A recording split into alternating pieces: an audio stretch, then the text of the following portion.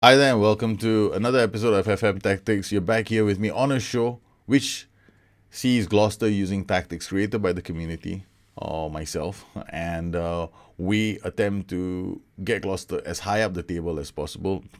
Hopefully, they win the title. They've been chasing Manchester United. It's been close this last couple of seasons, but this season is the closest I've seen them. We are just a point away if we convert this game in hand and against Manchester United with a very tempting match at home left. However, our run in the FA Cup was rudely interrupted by Bristol City, who knocked us out of the FA Cup. For the first time, we were out of the FA Cup. Long ago knocked out of the third round, which is a bit of a disappointment. I almost thought we were going to be going out of the League Cup too. 1-0 defeat at home away to Norwich. Or was it West Ham? West Ham, yes. And but we bounced back. We beat them. We beat them in the return leg. But guess what? I started using a rather exciting looking. It's a very, very strange system I've been experimenting with for myself. It's two central defenders with a halfback. Both of these are actually ball-playing defenders on cover. I got two wing-backs here. I've got a central midfield on attack. I've got a ball-winning midfield over here. I've got a trident attack pattern going on over here with this guy actually tucking in to be like a playmaker with the option of me converting this into an inverted wing-back if I choose to convert him. It was pretty fun. However, used it for 3 games. We beat Crystal Palace as well using the same tactic, and then I switched to a 4-1-4-1 against Liverpool, and we won this as well. So pretty cool. They're racing. We're keeping in touch with the leaders, and right now we have this big match against Tottenham Hotspur coming up. So I received this tactic from the Steam Workshop. It comes from Michael Scott. It's a strikerless system. Now, there are so many ways to play this game, and that's the cool thing about the game, is that you can either opt to play the game with no TIs and PIs.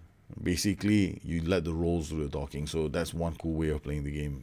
You can. There's no necessity for you to go out there and use TIs or PIs. You can still get away with it if you have done a really good job of fitting the right players into the right roles, and you have given a good thought to the combinations on the pitch. And then you have the other kind of manager, a bit more peppish, or a bit more of a micromanager. You specifically tell each player on the pitch exactly what to do, and then you put them into a system which is governed by a lot of TIs. Now, I like playing that way as well because I'm a stickler for micromanaging tactics, because I like them to play exactly the way I want them to play. I don't want to be surprised by goals, but or the kind of goals that they score. So that's another way of playing. Now, strikerless systems have certain things that you need to achieve in a game, right? So you got to set them up in such a way that they can do well. The first rule of a strikerless system is that you need space. You need space behind a defensive line. You got to draw teams out. If you're camping, strikerless systems are not particularly good at camping. They're not particularly good at playing against teams that are playing with a deep defensive line or sitting back very deep and not giving any room. So strikerless systems encourage other teams to come and attack them while they go out and attack. They go out and try to take advantage of the space that these systems allow. So I do like strikerless systems a lot. I have used them, and I think that they are still relevant in the game. However, there are going to be some strikerless systems that don't work, and the idea here is to understand why strikerless systems work. So the first thing you have to understand is, if you play a strikerless system, ideally you want to be drawing teams out. So if you can draw them out, you hit them so hard, they won't see it coming. So that's the first thing. Secondly, the good thing about strikerless system is that if you have a team with acceleration off the ball, it's a deadly combination, because this is where strikerless systems are going to be really good at, because you need the kind of players that have these qualities in them so that they can move the opposition around, unlocking them. And with acceleration, what you're going to have is a team that when they sit back and when they hit them on the break, they've got the acceleration to get behind the defensive line. They've got the acceleration to find themselves in space, and they have the acceleration to come back if they need to. So acceleration of the ball, qualities that I would definitely go with in any strikerless system. So here we are going to take a look at Michael Scott's tactic. First up, let's take a look at his team instructions. Now, on a broader level, he's gone with quite a few team instructions. He's gone to sit slightly deeper, which makes sense. He's also gone narrow, which is he's playing a 4-3-3, very narrow. So he wants to attack in a narrow configuration so that he can pass the. It's easier for him to pass the ball.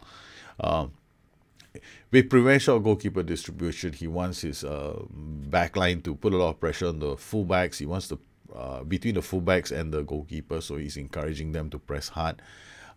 He's got this shout for building up, which is exploit in the middle, which kind of like, to me, at least to me, okay, it kind of limits the way he's going to attack. So he wants them to just charge through the middle and pass into space, which is a shout that encourages a team to look for players in open spaces. That requires you to play through balls, which are a risky pass. And if you find yourself losing possession, this is a shout that's usually the culprit. In terms of his creative freedom, which I find very surprising, he's opted to go for being more expressive. Now, this increases the creative freedom for a side. It doesn't necessarily mean that they're going to be like, it's telling a team to use more of their, use more vision and flair. Now, is it going to make the team play like Brazil or some really superb side? It depends on whether they have the technical skills to play that way. However, if you're playing with a poor side and you're playing with a side that is not very good, this is actually not a bad shot to use, because poor sides already have low creative freedom. So when you tell them to be more expressive, you're telling them to be a bit more imaginative. It's like telling a kid who's never drawn a picture of a cow to tell him, tell him to imagine a cow. So if he has never drawn a picture of a cow, he's not going to, some people won't even try. But here you're telling them to be a bit more expressive. So you're asking them to try to be a bit more creative. So you're asking him to try to draw a version of a cow that he thinks could be true. So here, this is not a bad shot for you to use with the poor side. Okay, but we're not very bad. So we're above average in the league. So this is not a shot I'm going to be using. But we'll see how this shot looks like when we play, because I'm more akin to using roam from positions, because for my team, we already have creative freedom. We know that we have a bit of a reasonably talented squad, but what I want from my team is for them to explore their off the ball. I want them to explore their movement. So a roam from positions is actually a much better shot for my team to use, because instead of using be more expressive, I rather go for roam from positions for my specific team. Finally, we got run at defense. This is a dirty shot. You evil person, because you got such a congestion going on over here. You're just gonna get the AI. The AI is just gonna get sent off. So now let's see what the ass man reckons our team should be. So our ass man has gone for some players in the form of Lopez, Germano, Barkley. This is evil. We're not going to use these players. We got Webster and Gomez, Mr. Slowpoke and Mr. Good Defender. So we'll swap them around. In midfield, I agree with the S-Man completely. Up front, we've got Lopez, Germano, and Barkley. Now, Germano is the genius in my team, who can pass. He's got good acceleration. Barkley is a bit old. I'm going to put Germano on the right, because this will allow me to pull Lopez into the middle and also give me the option of playing Zé Gomez, because I want Zé Gomez to play. Zé Gomez,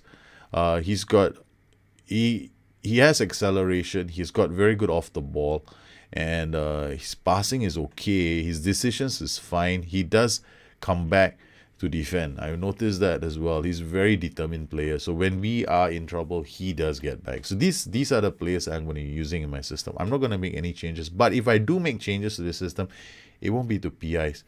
It'll just be to shouts. So Tottenham Hotspur are most likely going to be lining up in a 4-2-3-1. And I'm going to have to make sure that we have... The thing about this tactic that concerns me a bit is a lot of the... hard tackling that's going on all over the pitch. Sometimes I do believe that you want to leave your players to decide when they should be doing the hard tackling, because once they have decent attributes, you can actually allow the roles to play themselves out. And here we have 3 players here on hard tackling. Frankly, you have literally the whole team hard tackling, except for maybe these 2. Everybody else is tackling hard. So we've got a few players to concern ourselves with, and I'm a bit concerned that he picks up a yellow card. Olmedo. Hajek, first hard challenge on the flanks. Tackling hard does have its bonuses when you're trying to protect your flanks, I guess. We got Lopez, Gomez, and Germano.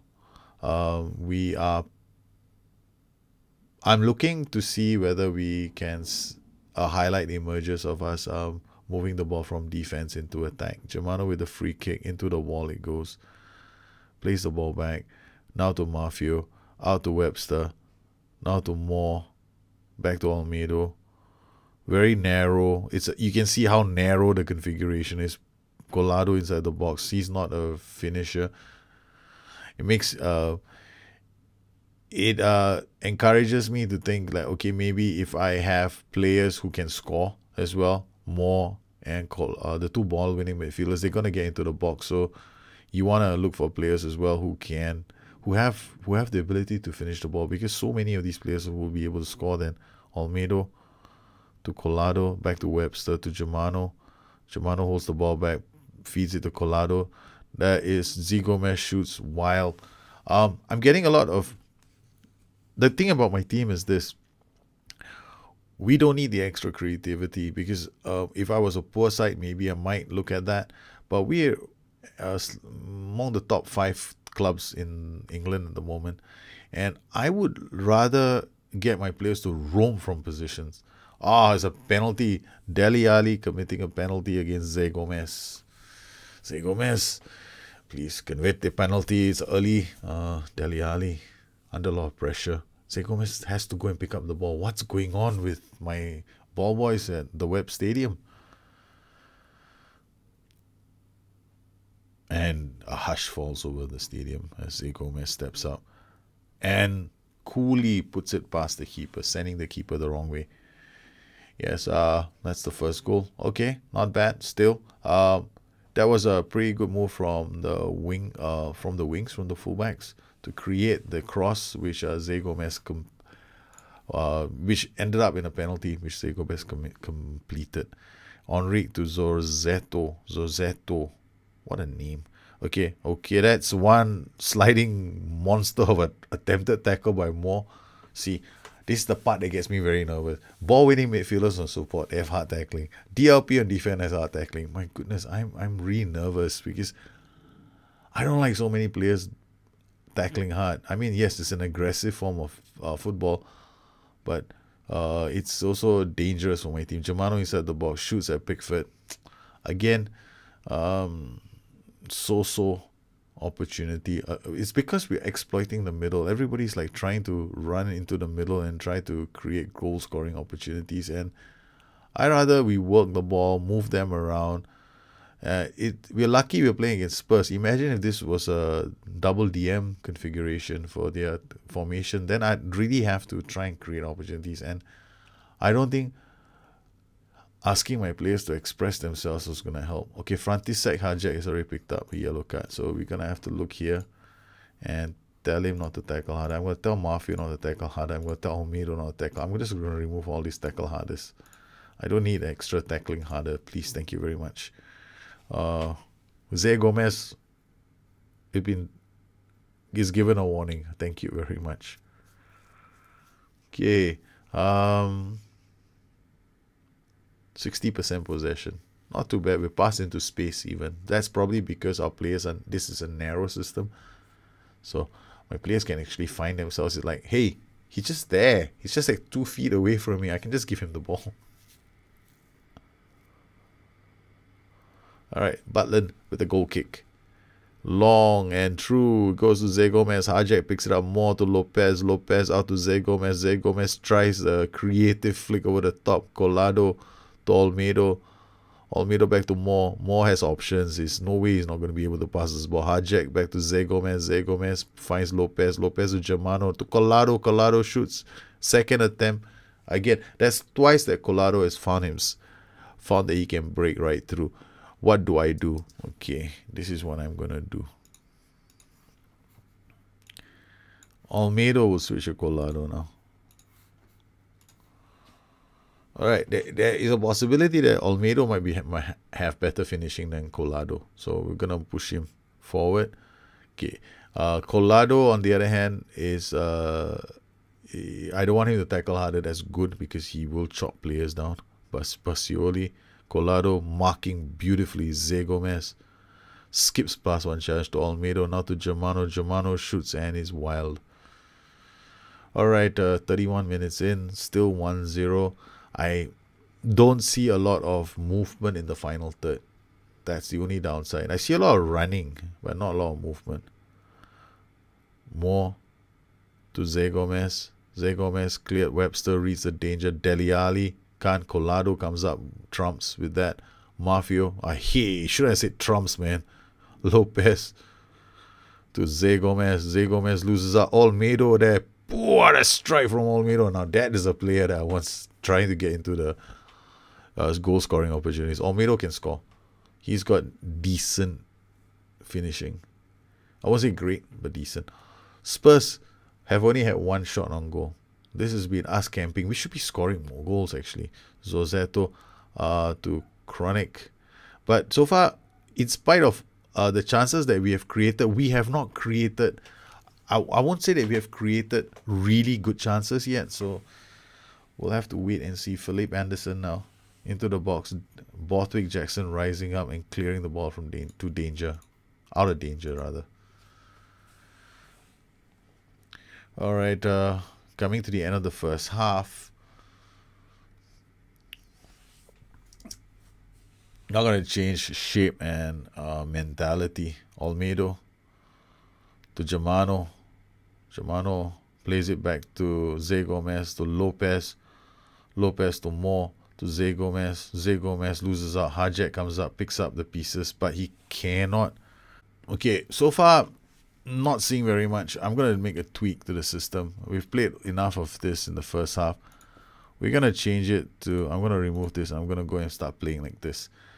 My team has the ability to unlock sides. We'll still pass into space, roll from positions, and work ball into box when we get into the final third.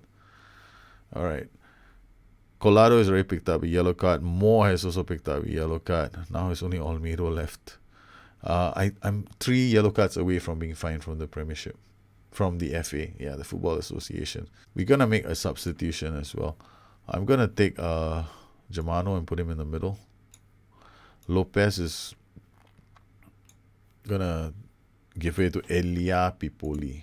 Eric Dyer now picks... Oh, he does not pick up a yellow card. Okay, Olmedo with the ball. Plays it out to Mafio. Finally, we see the wing back coming up. Pipioli strikes the upright. Okay, that's the first time I've seen a play that involves somebody breaking into space down a flank to try and score a goal. Mafio, he's tackled hard. They get away, but they can't get past Webster, Lukaku. Now, all 3 of my central midfielders have picked up a card. This is not good news. Mafio tries to stop Moha. Lukaku hits that. Philippe Anderson. What a double save from Jack Butland. I can't give Mafio tackle harder. It's just too risky at the moment. So we're going to have to play with the players on the pitch now. There's a part of me that says I need to bring off Colado or Olmedo because my ball-winning midfielders have all got yellow cards. Any tackle that they do right now is a dangerous tackle. Okay. And Germano finishes the match off. It's 2-0. Yes, give Germano a free kick in and around the penalty box on the left side or here in the center, and he'll put it in, and he does that again. Germano never misses with his right foot from that position. And with 2 goals to the good, and we're going to see out this match now. We're going to stop this. We're going to go retain possession, and yeah, the boys should be able to see out the game. We'll try something different in the second game. And we're going to try and see whether I can create more interesting goal variations, because you can have plenty of attack variations in your system. Yes, 2-0. Gloucester City have beaten Spurs and continue the win. Now, I didn't make many changes to this tactic. Now, if you were to look at the system and the first half, with and without the ball, I like to see how a tactic looks like when we are playing. You can see how narrow the configuration is when we're attacking. We've got Olmedo here, we've got Colado, but this is because we did change them around in the game. Then we got 3. Without the ball, the boys look pretty compact, very compact in fact. I would expect the possession numbers to look quite solid for Gloucester City. In the first half, it looked like that. By the time the second half was done, we had controlled the pitch in the opponent's third. The kind of shots that we produced, shots off target, you can see Gloucester City, in spite of the first half, we had a few shots like this in and around the half, and then in the second half, really one wild shot over the top. Then shots that hit the woodwork. In this, we had one here very close. Shots that were saved by the keeper, quite a number from the right side of the pitch. And I wonder who those attempts came from. But you can see most of the attempts on the goal were all in the first half. So we gotta try something different in the next game. And while we did create, it's not the total number of shots that we create, but I'm more interested in the kind of shots that we created. So sometimes what I do is, you watch the highlights, like this is from a free kick, right, into the box, and we had one shot at goal. And it's always good because sometimes these highlights, you don't see this in the game itself, or you may have seen it in the game and you don't recall what kind of chances you may have created. This is again another great chance that we had with Olmedo, with Colado bursting in, which is resulted in me changing a lot of the chances. A few of the chances fell to Colado, and we have to consider the fact whether or not we need to change between him and positions between him and Olmedo. Yes, Olmedo and Colado, they have to swap. All right, so the boys came out okay. It was not a bad performance. It's not a bad tactic. I didn't have to make many changes to PIs and TIs. I rather remove some of the PIs, like the tackle harder PIs. I know they're necessary for some parts of this tactic to work, but I think that it's a risk with some teams. And then the other thing I could be watching out for would be yellow cards to this group of players. So your bench strategy has to be lots of central midfielders. The other thing here is those are shots. Exploit the middle makes the tactic attack one-dimensionally through the middle. Sometimes I rather remove that shot and go work ball into box. Then I can get these fullbacks involved in play, and you're gonna get these ball-winning midfielders as well, parking in front of the AI. We've got higher tempo as well. Okay, I don't know. I don't really like higher tempo because it kind of messes rhythm up sometimes. But on the whole, I wouldn't change too many PIs and TIs in this game. I would just for me, I'm going to try in the next game. I'm going to try slightly differently in the next game, and I'm quite curious to see what would happen. Here in this game, we didn't change too much, and the next game I'm going to change a bit more and see whether I can make this system play to the strengths of my own team. Well, I hope you enjoyed this edition of the FM Tactics. If you have any questions, you know where to find me. You can always look me up on Twitter at Bustthenet or addicted2fm.com, my website. We have other shows on this channel that I've done in response to questions I've gotten on Patreon and on the forums and even here. So the whole goal of these is to help people see if there's a different way to play the game. I also there's also a new show out called Glory England, where our first guest is Nick Madden from Sports Interactive, the QA of the Match Engine.